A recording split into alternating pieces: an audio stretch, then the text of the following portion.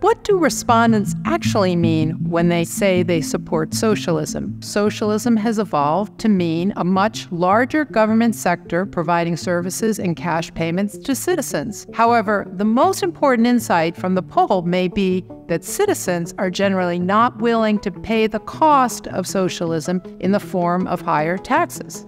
Put differently, many respondents are advocating for economic and social reforms that are simply unworkable or unsustainable, and, as we'll show in other videos, do not exist in the real world.